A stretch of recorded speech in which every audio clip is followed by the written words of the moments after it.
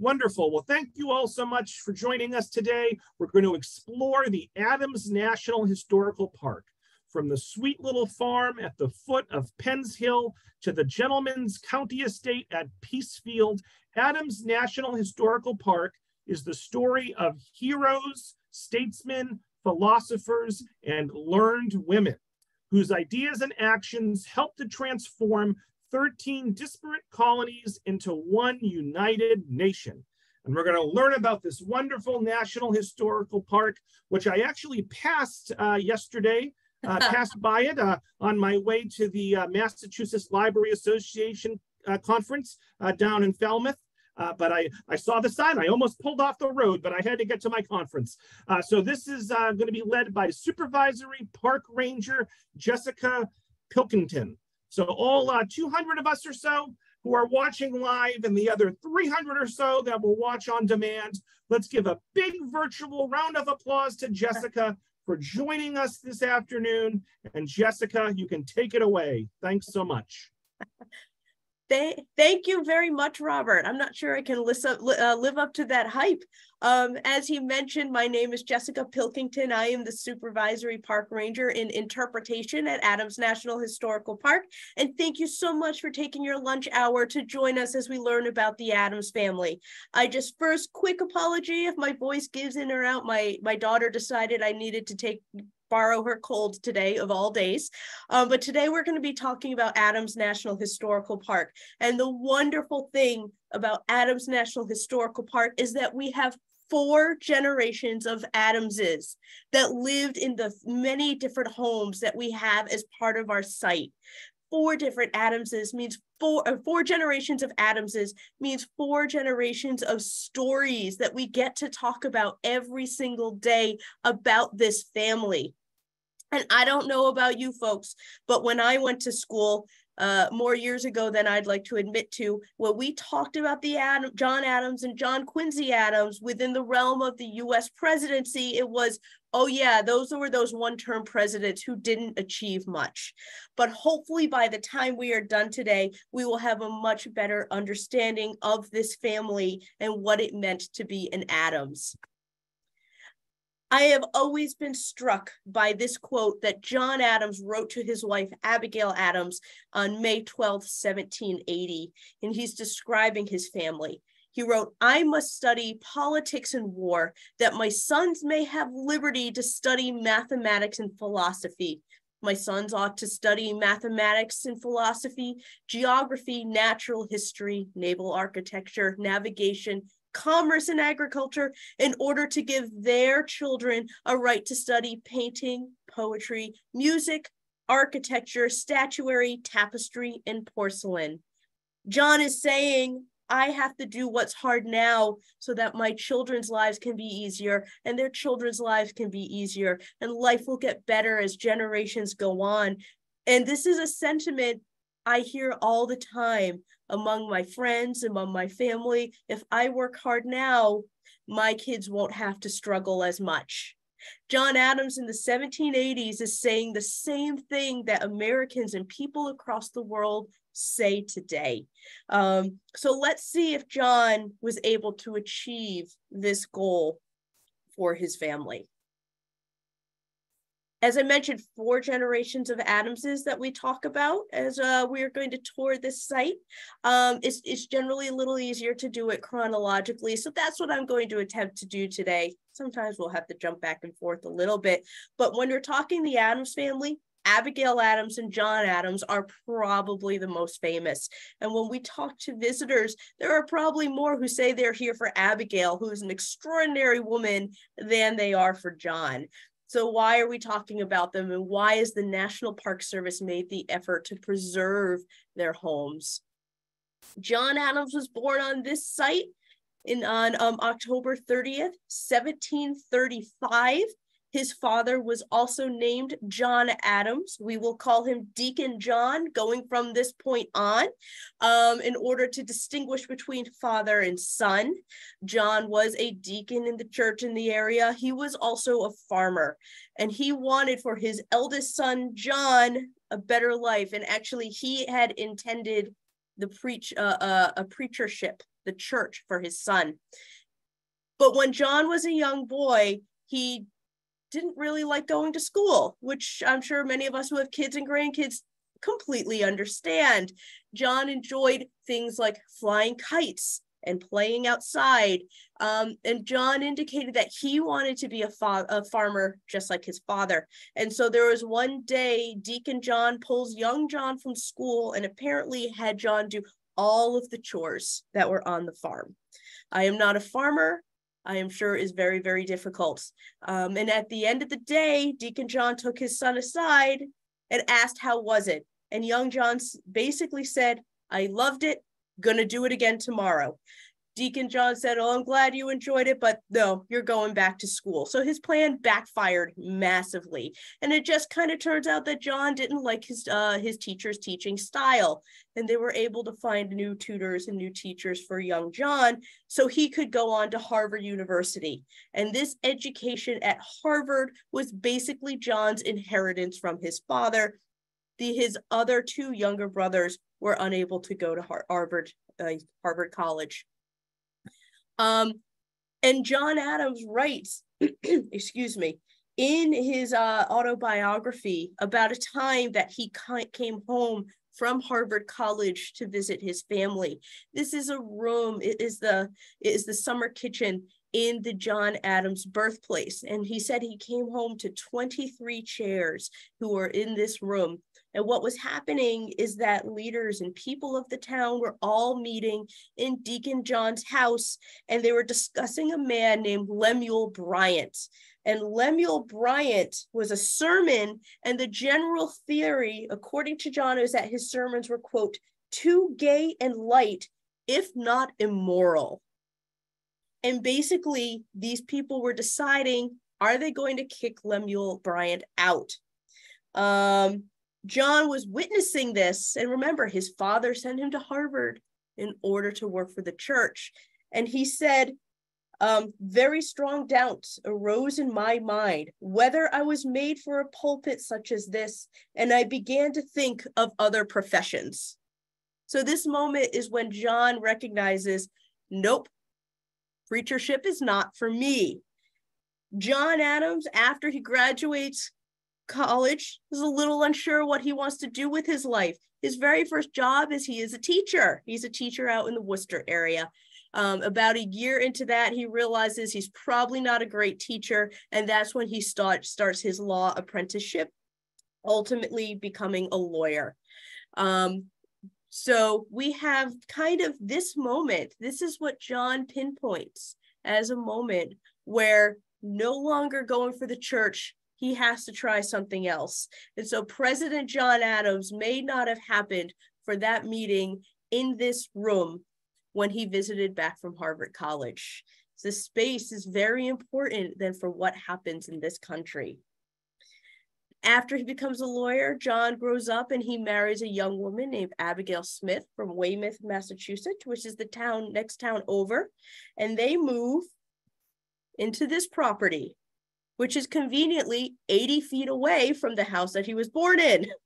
So when you visit the park, you can see both the homes at the same time. They are on the same parcel of land. And if we're thinking about the American Revolution, this is the property that we're going to be talking about. Because during the American Revolution, John isn't home. Of the first 20 years of John and Abigail Adams's marriage, they are apart for 10. I would hate to be apart from my spouse for 10 years. However, I have the convenience of being able to text him whenever I need anything. John and Abigail did not have that convenience, but what this meant was they wrote letters to each other. And we know so much about their lives because they were able to write back and forth. And so many of these letters survive to today. And so that's what we know, what they were thinking and what they were feeling and what was going on during the Revolutionary War. Abigail would have been writing letters from this house. It is from this house that she takes over all the operations with the farm. It's from this house that she is teaching her children, including a young John Quincy Adams, who was born in this house on July 11th, 1767. That is until John Quincy Adams joins his father John abroad.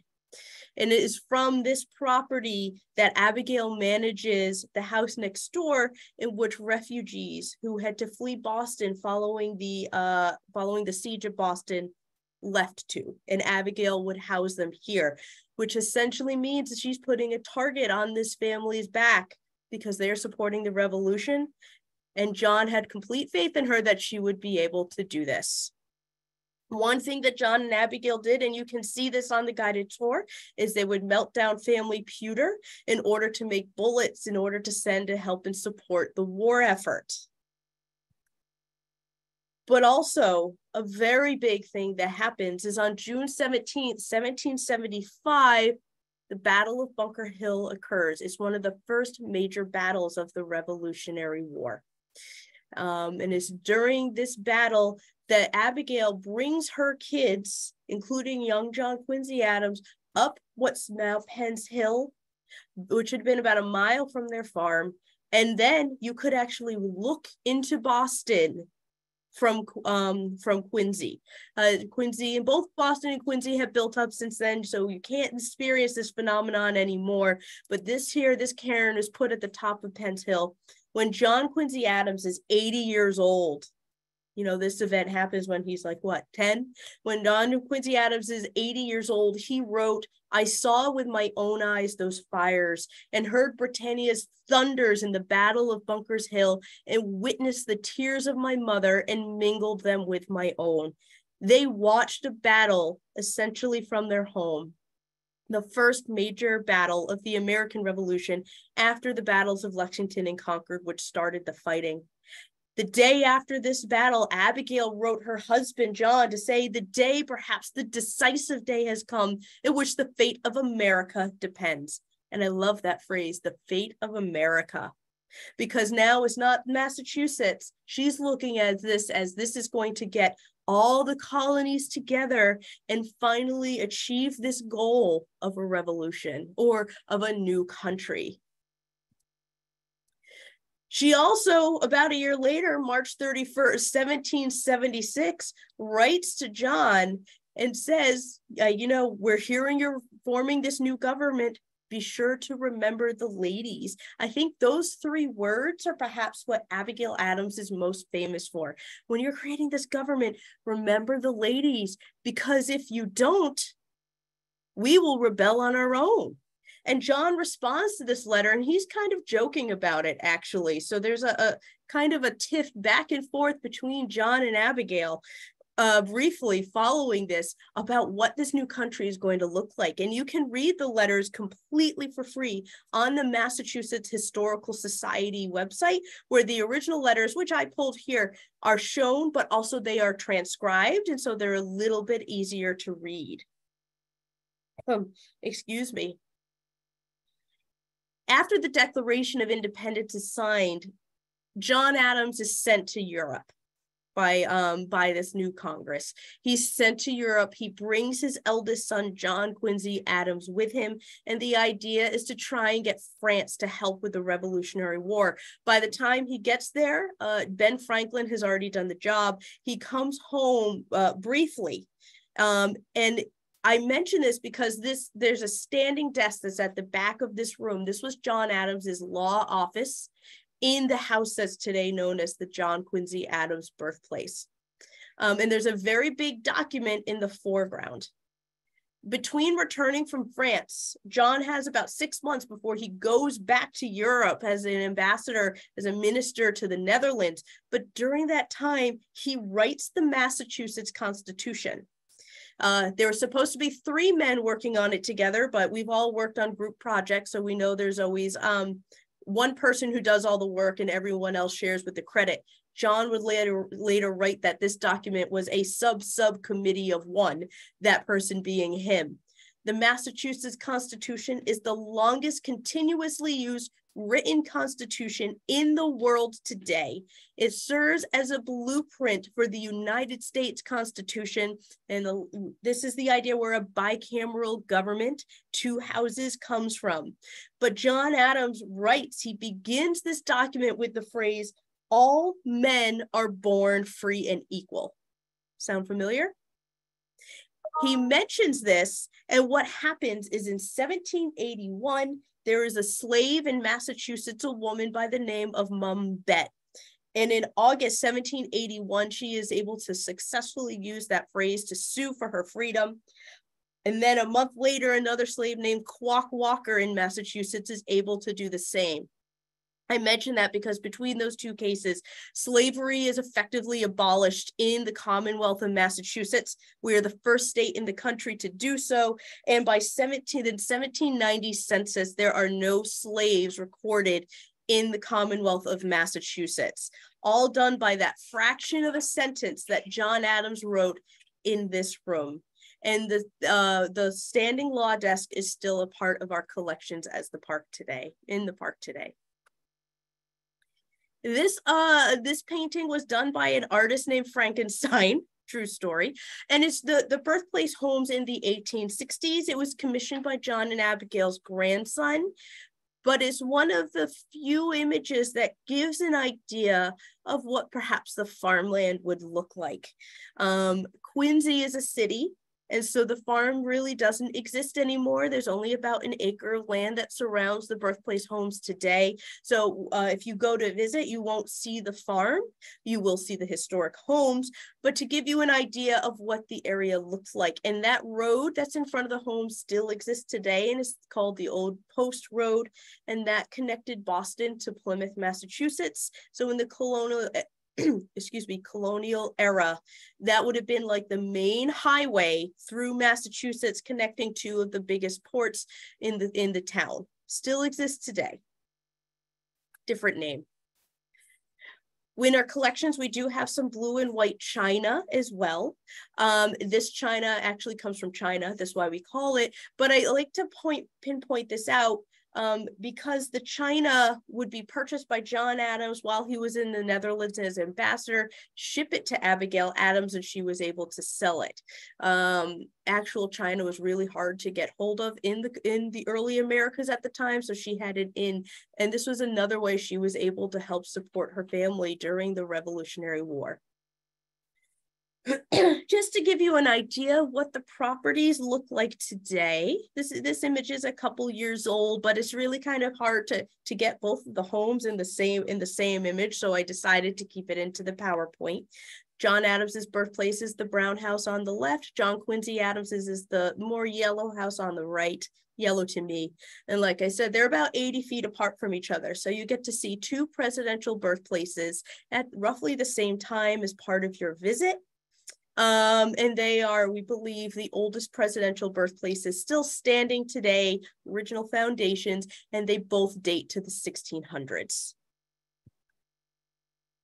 Now, John Adams is part of a commission to end the American Revolution. You know, in the United States, we celebrate July 4th, 1776 as Independence Day, but that's not the day that Britain recognized that we were separate. There had to be a formal treaty. It's called the Treaty of Paris, 1783. John Adams is the gentleman who is sitting in the front with his hand on the document. And basically, John Adams was saying, I wrote this. But again, we have a committee. Next to John Adams is Benjamin Franklin, who's probably even a more recognizable face. Next to Ben Franklin is his grandson, a man named William Franklin, who was serving as secretary. Behind them in the red, kind of most of his torso missing, is Henry Lawrence, the only American imprisoned in the Tower of London during the Revolutionary War. And standing in the back is John Jay, who will be the future first Chief Justice of the United States Supreme Court. This is showing the end, the official end of the American Revolution. The British delegate, for various reasons, depending on the person, did not want to be shown sitting and losing to Americans. And so that's why the painting remains unfinished. We have a copy of this as part of our collections that we show as part of the guided tour. But this is a very influential moment because this is when the American Revolution has succeeded. It's not until the pen goes to paper where both sides decide they are going to cease fighting that this happens. After this, John Adams serves as our first ambassador to Great Britain. Can you imagine fighting an 8-year war with a country, and your first job is to establish diplomatic relations with that country? That is not a job that I think I would be able to do, but that is what this country asked of John Adams. Abigail Adams, their daughter Nabby, John Quincy Adams, their son, they all meet together. Think about it, for the first time after a war, and they are in England for a couple of years. And it's from here that they purchase a property through a relative of Abigail's. They don't move back to those small saltbox style homes that they were born into. They move into what was then known as the Vassal Borland House. It was probably one of the best known properties in Braintree. In 1792, this portion of Braintree separates and becomes Quincy, Massachusetts, in case you ever wondered about that. And this is what the property would have looked like around the time that John and Abigail Adams moved in the early 1700s. The late 1700s. John Adams would later write, quote, "I christen my home Peacefield to honor the peace in Paris and to honor the peace and tranquility I feel while I am there." So you know that Paris Peace Treaty I was just telling you about? That is how this house gets its name. The property is called a Peacefield. John is telling us this is what I feel accomplished about doing, establishing peace. And remember how young John wanted to be a farmer? Well, when he bought this, it came with 80 acres of farmland that would have been across the street. The idea is he's finally going to retire and be a farmer. Unfortunately for him, 6 months later, he is elected as the first vice president of the United States, which he does for 8 years. He is then president of the United States from 1797 to 1801. And again, as I mentioned at the beginning, when I was in school, we talked about the Adams presidency. Yeah, he was a one-term president. He's there for 4 years. He's booted out by Thomas Jefferson. Not much happens. And we all know that is never really the case. John Adams in particular is proud of his conduct, what's known as the quasi-war, which is an undeclared war fought against the French. There's no way you can ever put a war into just a couple of minutes, but essentially the United States was not paying some debts, or so the French believed, and so privateers started taking American ships. John was facing pressure from within his own Federalist Party to declare war on France. John believed that the fledgling United States in no way could actually fight against such an established nation, and he refused to do it. So it's not considered an active war. And one of the things John is most proud of during his presidency is that he is able to keep the U.S. out of a real declared fighting war against France. He is a one-term president. However, he was an unpopular president. This episode, I think, highlights how he is a principled individual. He stands up for his beliefs, even though that is not what his party wants of him, which is something he passes down to his kids. During his presidency, he signs the Alien and Sedition Acts, which is hugely unpopular. These acts are basically perceived as being told you cannot criticize the government. And did we not just fight a war against the British in order to establish our First Amendment rights? So this is very unpopular for President John Quincy Adams. And in 1800, after what's considered one of our most contentious elections in American history, and that's saying a lot because I feel we hear that every 4 years these days, considered one of the most contentious elections in the U.S. history, he loses the presidency to his former friend, third president of the United States, Thomas Jefferson. But at that point, he can retire. and he retires back to Peacefield. Here is a sketch of Peacefield in 1822. And if you remember from the earlier image, it's about twice the size. In 1800, he and Abigail Adams add what is effectively the right side of the house to the property. And John does retire. He is finally the gentleman farmer that he wants to be. And it's during this time that he resumes his correspondence with Thomas Jefferson. Sorry, I just got an alert. I hope you didn't see that on the screen. But he resumes his correspondence with former President Thomas Jefferson, and he writes, whether you or I were right, posterity must judge. And over the next 14 years, John and Thomas Jefferson never meet again, but they write letters to each other back and forth like old friends. This desk is known as an escritoire. John purchased while he was in Europe, and we believe this is the desk he would sit and use in order to write this correspondence. He writes to Thomas Jefferson about the passing of his wife. He writes to Thomas Jefferson about the passing of his daughter due to breast cancer even earlier than that. And it is in this room that John has some of his final moments. John Adams dies on July 4th, 1826, the 50-year anniversary of the signing of the Declaration of Independence. And his final words are, "Jefferson survives." Thomas Jefferson had died earlier that day. And I have done the Ranger error of spending a lot of my time talking about John, but we have other generations to get to. The house at this point passes to his eldest son, John Quincy Adams. Before I get to that, there is this silk wreath that is part of our collections. You'll see is presented to Mrs. Adams, the lady of the President of the United States, by the pupils of the Seminary of Female Education in Bethlehem, Pennsylvania, 1826. John Adams was an oddity in his time that he believed women deserve the same education as men, and he visited this all-girls school. So when he passed, they made this and gifted it to the family. Mrs. Adams, Lady of the President of the United States, is not a phrase that we're familiar with today. We tend not to use it quite as much. But that's because when John Adams died, his son, John Quincy Adams, was president at the time. So John was not here at the passing of his father. We have his wife, Louisa Catherine Adams, on the left, born in the United Kingdom, and John Quincy Adams on the right. This is them in approximately 1797, roughly about the time of their marriage.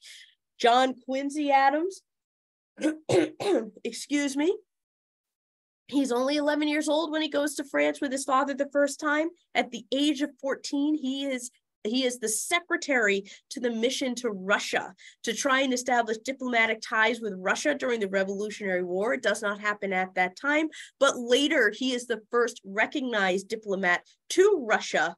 And this is during the time of the War of 1812. Over the course of his life, John Quincy Adams serves as ambassador to the Netherlands, Prussia, Russia, and the United Kingdom. He is considered one of the most traveled Americans of his time.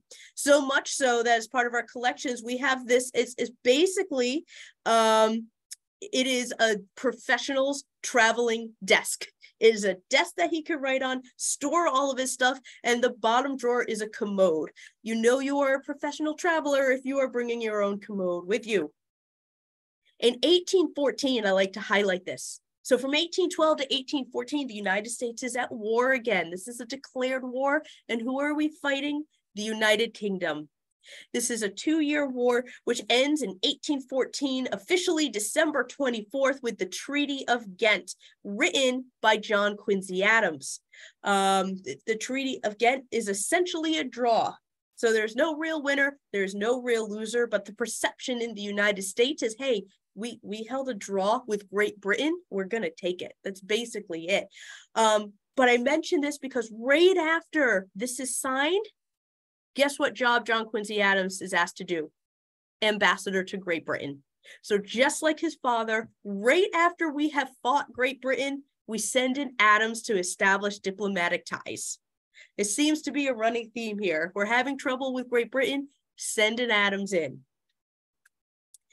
Also during the War of 1812, he had left his family back in Russia for safety, but Napoleon, he is invading different parts of Europe at the same time, including Russia. The Tsar of Russia gives Louisa Catherine Adams and his youngest son, Charles Francis Adams, this passport to travel safely through Europe so that they can reunite in France during these difficult times. And Louisa Catherine Adams is the woman who is perfectly willing to rent a carriage and drive through war-torn Europe to reunite her family, which is exactly what she does.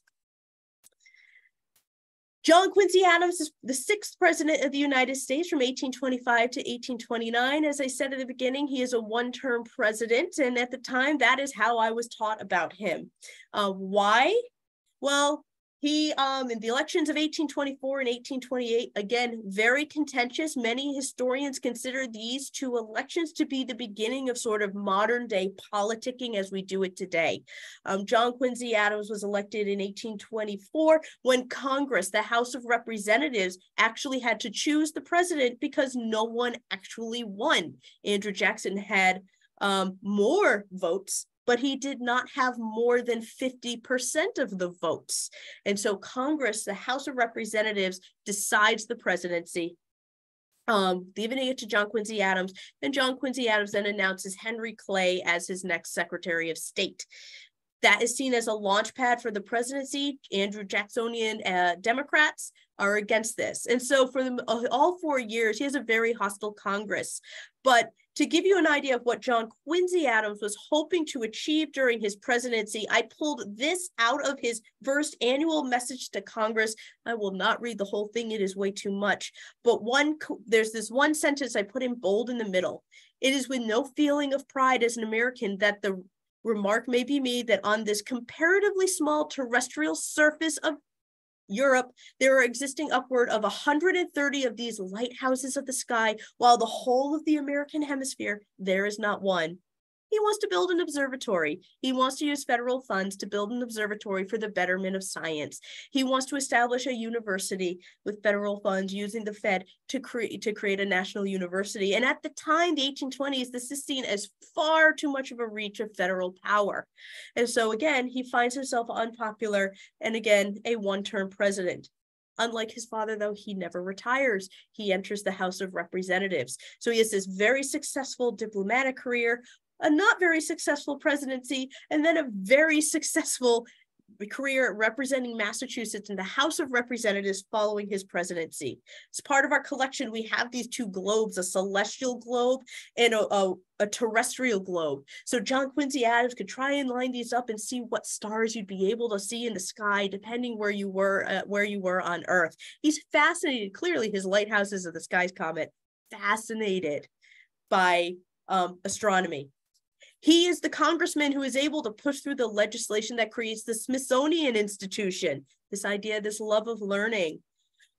He is interested in trees. He once wrote that 100 years hence, trees will bear delicious fruit, afford shelter and shade to men. So he would be planting trees all along his property of Peacefield. What I think is coolest is what's known as the Mendy Bible. As a congressman, John Quincy Adams takes time to defend individuals who had mutinied on board a Spanish slave ship called the Amistad. And this becomes a huge federal case because the ship essentially crashes into Connecticut. And so the decision has to be made. It goes through the court system of, are they legal Spanish property? Or were they illegally captured by the Spanish into slavery?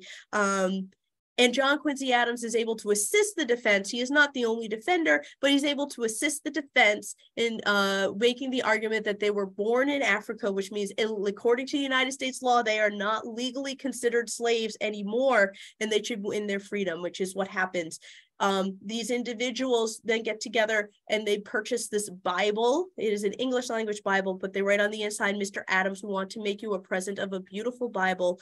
Will you please to accept it? And when you look at it or read it, remember your poor and grateful clients. The other image is former Massachusetts Governor Deval Patrick, the first African-American governor of Massachusetts. He is being sworn in on this Bible. John Quincy Adams dies in 1848, quite literally on Congress floor. And the house and the properties are then inherited by his son, a man named Charles Francis Adams, who was that young boy that Louisa Catherine Adams went through war-torn Europe to reunite the family with. And this is Charles Francis's wife, Abigail Brooks Adams, and she brought a lot of money into the family. So the preservation efforts to keep the properties together are a large way because of her money. She's able to do that.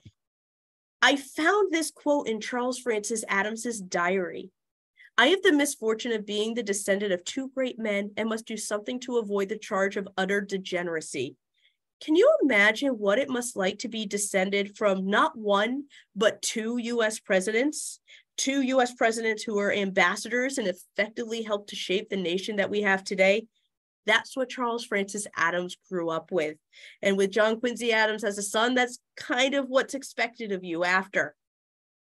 But to show how much of a degenerate Charles Francis Adams was, he also serves as ambassador to Great Britain, like father, like son, like grandson. He is ambassador to Great Britain in the 1860s. He represents Abraham Lincoln's government during the American Civil War.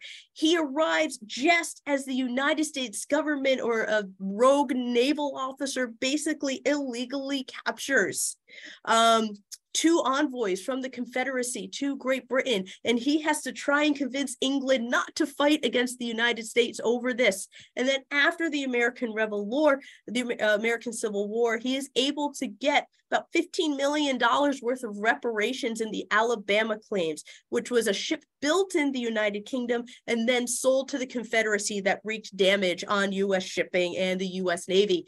So clearly this man is a degenerate, but I think it shows a lot of the mind frame of what it is to be an Adams. You know, that if you don't rise to the absolute top, are you enough? But Charles Francis Adams, by the way, here is an idea of what that Peacefield House looks like in the 1870s when Charles Francis Adams was living there. He builds the Stone Library, which is a repository for all of his father's books, as well as his and then later generations. At least 12,000 volumes here in this Stone Library. This library is why I applied to work at Adams. It is one of my favorite places on this planet. But he also has the time and opportunity to start publishing the works of his father and his grandparents. So it's under Charles Francis Adams that we start seeing diaries of his dad, as well as letters between John and Abigail Adams being published. He is actually able to retire in a way that his dad and granddad was never able to do. Here's Charles Francis Adams and Abigail Brooks Adams in front of the house, in front of Peacefield, towards the later years of their life. Abigail is not particularly looking that happy. And I think of this image when I think of their kids, because Henry Adams, one of their middle sons, and his wife Clover, especially Clover, had kind of a contentious relationship with Abigail Brooks Adams. Not all of us get along with our in-laws. Totally get it. It happens. Henry Adams, though, he is a historian. He is a scholar. He is a researcher. His wife, Clover, during this time period, you'll see a lot of women take flowered nicknames. His wife, Clover, is considered a pioneer in photography, not just women's photography, but photography altogether in the early United States. Henry is a prolific author, both in nonfiction as well as fiction. Two of his best-known fiction works are Democracy, an American novel, and Esther, a novel, where he lampoons, where he lampoons American politics and living in Washington, D.C. at the time. The last two books that I have listed, A History of the United States during the administrations of Thomas Jefferson and James Madison, he largely wrote in that Stone Library, and The Education of Henry Adams. That was published in 1918, and it wins the Pulitzer Prize in 1919, which is after his death. It's not published during his lifetime, it's published after the fact. Interestingly, considering the education of Henry Adams is an autobiography, his wife is not mentioned. And a part of that is because Clover Adams takes her own life. She dies by suicide about 6 weeks after the death of her father. She was very, very close with her father. And in order to try and deal with his grief, Henry Adams commissions from Augustus St. Gaudens, which is his house is a national park up in New Hampshire. He commissions this really unnamed work. And this is at Clover's grave in Rock Creek Cemetery in Washington, D.C. It's sometimes known as the mystery of the hereafter. It is sometimes known as misery or grief, but it is supposed to be an individual. We're not sure if it's a man or a woman, but an individual just cloaked in grief. And Henry would sit and he would watch people go by this, by the monument and try and figure out what are people thinking, because it is so ambiguous. But he mentions this in his education of Henry Adams, but doesn't really mention Clover herself, which may have been a way for him to process his grief after the sudden and unexpected passing of his wife. And he has a room that still survives at Peacefield today. Which I think brings up an interesting point. How do we have so many of these objects? It's because the family held on to it. And this man, Peter Brooks Adams, we know him as Brooks, who's the last living resident of Old House at Peacefield, starts setting up the property as a museum. He is the one who is collecting these objects. Not only that, which I think is very, very cool, his personal secretary is a woman named Wilhelmina Harris. She records a lot of what he says. She is heavily involved in all of our furnishings reports. And she is the first superintendent of Adams National Historical Park when we become a national park in the 1940s. We have a direct connection from the family to becoming a national park, which is so, so cool. And it is through Brooks Adams, who was also a historian and a Harvard professor in his own right.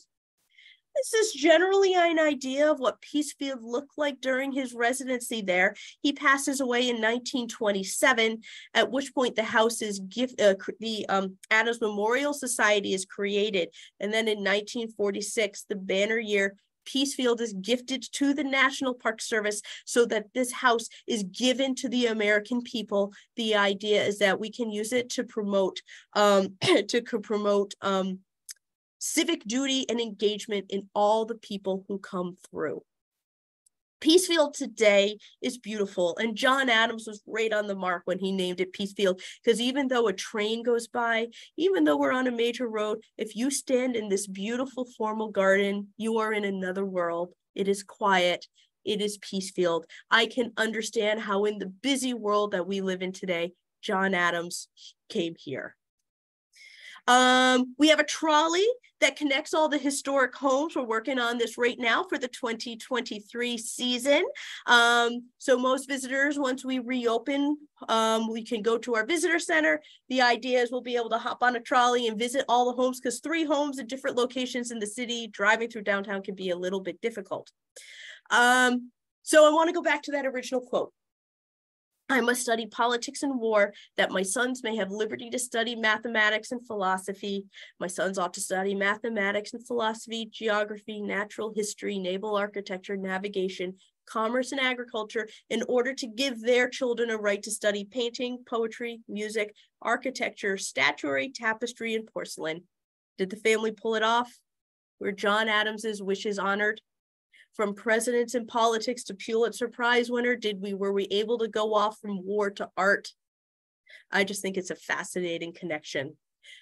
Coming ahead, we have 2 huge celebrations that are going to be happening back to back. There's America 250, which is going to be the 250th anniversary of the signing of the Declaration of Independence. You can't have that without talking about John and Abigail Adams, as well as Quincy turning 400 the year before. In 2025, Quincy will be turning 400 years old, one of the oldest places that have been settled in the New World in the United States that still survives. So that is definitely, keep an eye out, because there are going to be celebrations and commemorations throughout Quincy and the entire United States as we celebrate these two items at the same time.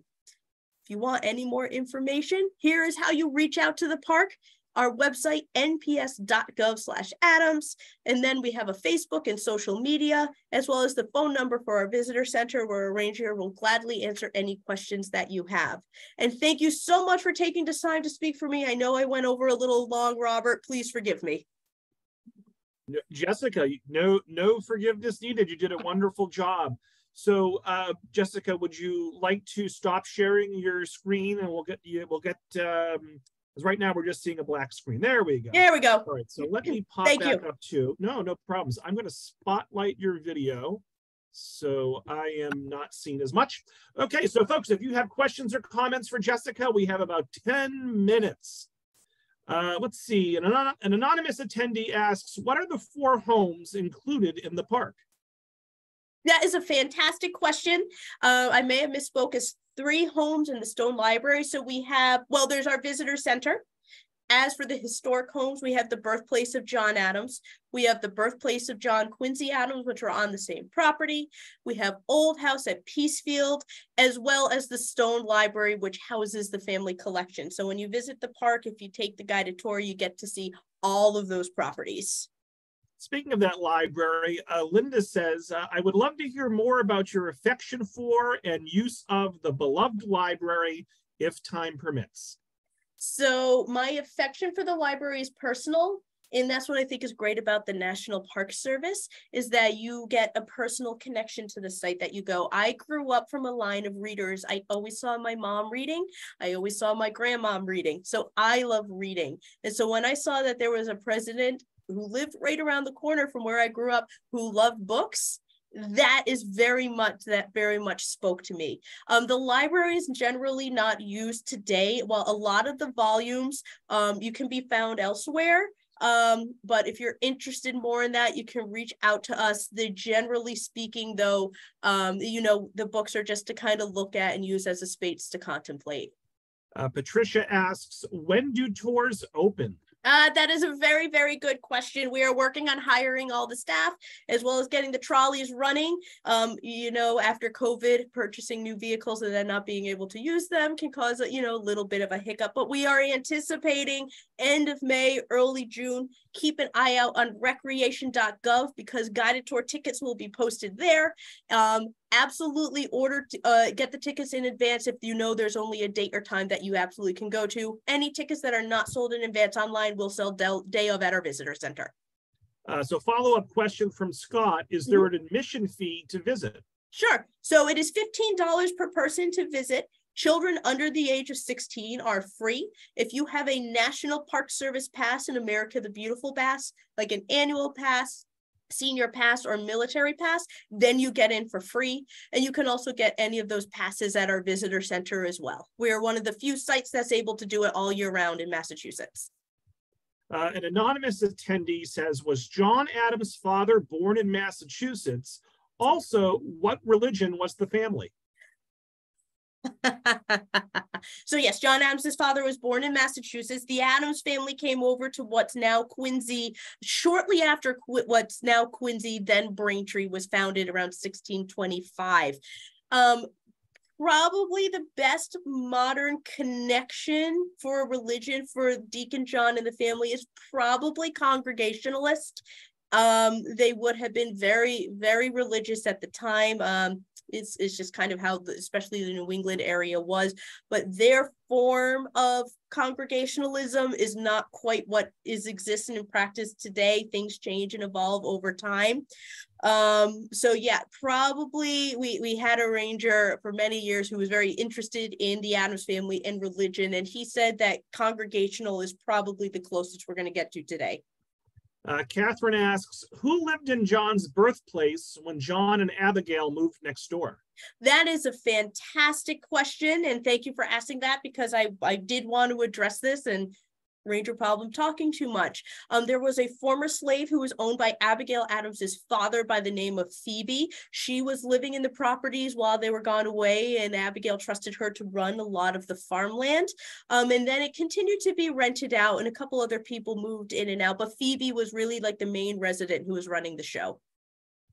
Is the home of Abigail Adams a historic site?